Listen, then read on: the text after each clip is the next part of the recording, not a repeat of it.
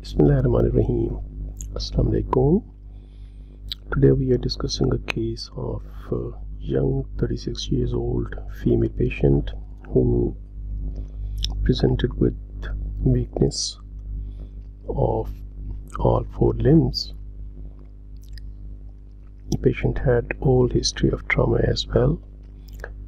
We can see there is tiny hyperintense area in cervical cord at C2-3 level.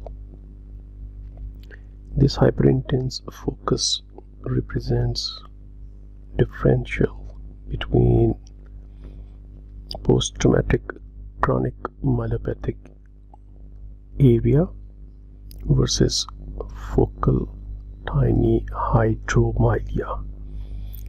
Here we can see small broad-based disc bulge in C2-3 disc, which causes mild obliteration of anterior shades of sleeve at this level, and we can also see minimal impression on the cord at this level, and we can also see multiple tiny non-compressive disc bulges in remaining cervical discs.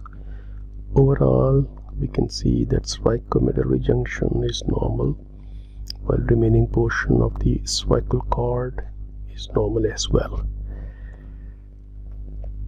Thank you very much. Assalamu alaikum.